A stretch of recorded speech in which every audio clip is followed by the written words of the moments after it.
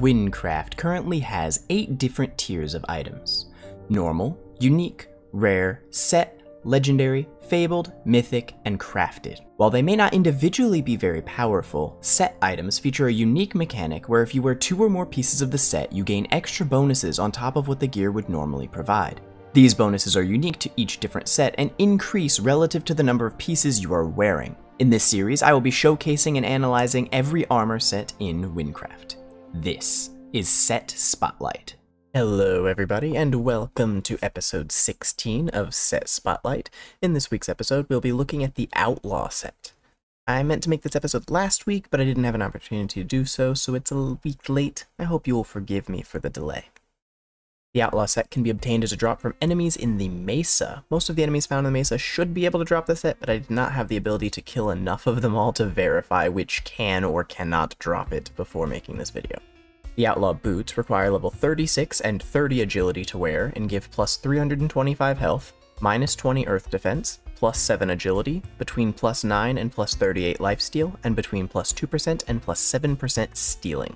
The Outlaw pants require level 37 and 35 agility to wear and give plus 345 health, minus 20 thunder defense, between plus 2% and plus 10% main attack damage, between plus 9 and plus 38 lifesteal, and between plus 1% and plus 5% stealing. The Outlaw tunic requires level 38 and 35 agility to wear and gives plus 380 health, minus 20 water defense, between plus 9 and plus 38 lifesteal, between plus 2% and plus 10% air damage, and between plus 1% and plus 5% stealing.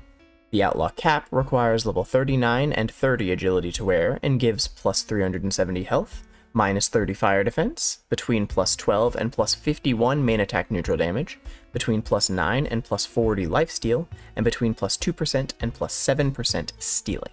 If 2 pieces of this set are worn, a set bonus of plus 4 agility, plus 11 lifesteal, plus 2% stealing, and plus 5% XP bonus is applied. If 3 pieces of the set are worn, a set bonus of plus 8 agility, plus 22 lifesteal, plus 4% stealing, and plus 10% XP bonus is applied. And if all 4 pieces of the set are worn, a set bonus of plus 28 agility, plus 45 lifesteal, plus 8% stealing, and plus 25% XP bonus is applied.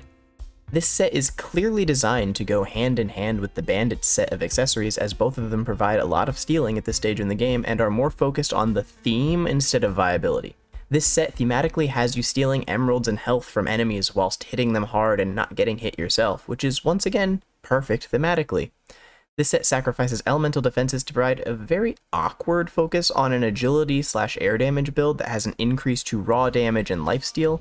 It isn't bad by any means, it just seems to want to do a few too many different things for a set focused entirely on agility.